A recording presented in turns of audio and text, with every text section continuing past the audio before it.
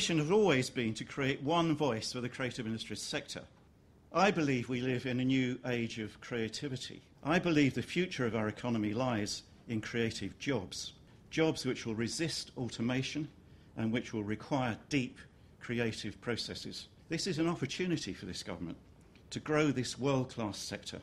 One of the main things we are seeking to do is to put the arts and the creative industries at the centre of the political, the civic, the economic and the social debate. There is nothing nice to have about the arts and the creative industries. There is nothing tangential. There is nothing soft about any of them. This is what is at the heart of the political debate. This is what Britain is associated with around the world. This is absolutely centre to our economy, our public life, and our nation's health. It's wonderful to be here. I am a strong supporter of the Creative Industries Federation. I think that, for me, the biggest opportunity in all of this debate is this thought about collaboration. And when we talk about the success of the creative industries, I think it is important that those people who work in the creative industries and are now at the very top of the tree in terms of running large organisations that are doing, I think, extremely well, to think about how they can work with the cultural sector to really make an impact. How can we grow arts and culture? How can we grow the creative economy? What policy ideas do we have? And I'm talking about policy ideas, not lobbying. Strong, well-reasoned, well-worked-out policy ideas, something the CIF will be working on, but something we should all be working on. But it's policy, policy, policy, well-reasoned policy, well-argued, based on the evidence, of some of which you've been given today. Everybody talks about delivering solutions and ensuring that arts and creativity is absolutely central to a business. But what we're often not very good at is delivering the tangibles to make that happen. We should be influencing beyond the culture piece and into every single part of government if we are going to make a tangible difference. Something we created a couple of years ago was the Warner Brothers Creative Talent Program. Each of our areas of production, film, television, video games, theater, everybody who has now been part of that program have come from the space of the public arts in terms of the educational institutions. We're generally looking for people who aren't the sons and daughters of the people who run our industry. And it's a difficult industry to get into. And so that's where we focus, that's where we develop talent. So today I'll wear my 3 hats in regards to race, gender, and class, because that's what we're... No, because let's speak about diversity in its fullest form. Because change takes time and resource, and it takes money, essentially, and effort. And so if we look at, if we think of our brains, think of ourselves as individuals and think of our brains, we almost operate like the internet. What that means is that instead of working really hard to find new ways and new solutions and new information, it's easier for us to just step back into what we already know. And so we can apply that at an individual level, and we can also apply that at an organizational level. When budgets are being cut all around us, when recessions are being hit, it means that their investment is needed, time, effort, and resource is needed to make the change, because that is what it is. It's a change from where we are, from the norm. I do appreciate the work that is being done at the individual level. However, now it's time, forget the individuals, let's not train the targets. It's not about the targets. It's not about who, let's mentor and sponsor and tell them what they're not doing, what they're doing incorrectly to get to the top, or to get to the top of the diversity pool. It's about what are our organizations and what are our societal structures and the power structures that are preventing us from being a truly diverse society. So I do understand the time, resource, money thing. However, I know that if we're willing to spend the money there and put it as a priority, then it can happen.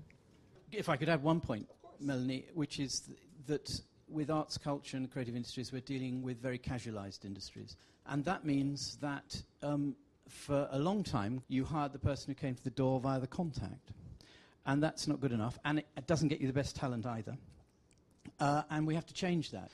In a small way, I'm pleased the Arts Council's been able to get behind the Creative Employment Programme, which is about paid internships, because if you have paid internships, you genuinely seek out the talent from everywhere, rather than the Bank of Mum and Dad, which supports unpaid internships. In health, if you have to go and have elective surgery, if you have music which you select, played to you, recorded music, you will leave hospital earlier and you will require less medication. We've got to that stage. We can deliver like this. So I think there is isn't there a commercial case for the arts beyond the, if I may say, slightly narrow way in which we've tackled it today?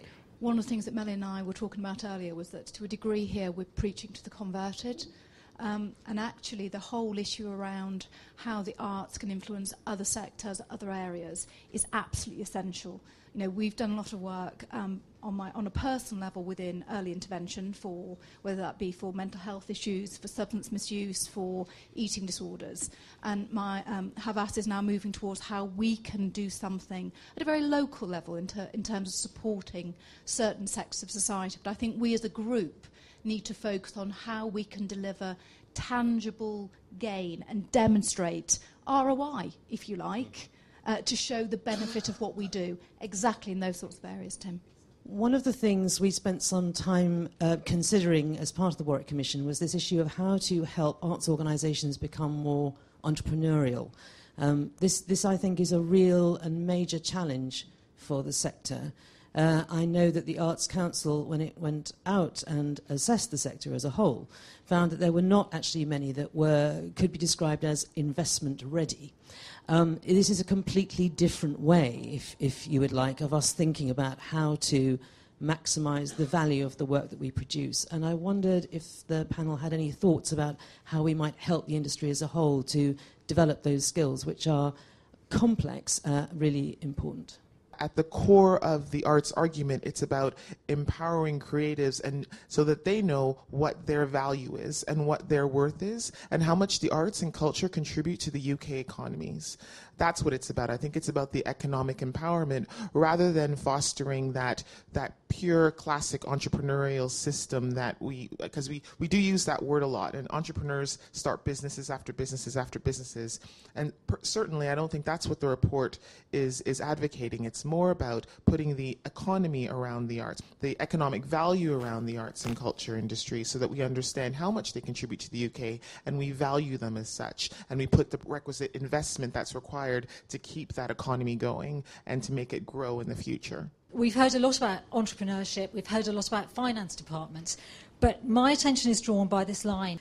Firms with one or no employees make up 91% of the businesses operating within the wider sectors from which we take our definition of the arts and culture industry. And I just want to make a plea for those small industries. There are so many film, theatre, music producers, people like me, that are finding money in new places, in innovative places. And please don't forget our views and take account of us when you're talking at the table. It's not just big companies that have a finance department that need to learn how to run an SPV. Those of us that are our own finance departments, our own IT departments, our legal departments, I'm sure that's many people in this room today. We have those skills within us that we've developed ourselves, and we're making, as small commercial, creative industries, we have a vital contribution to make as well.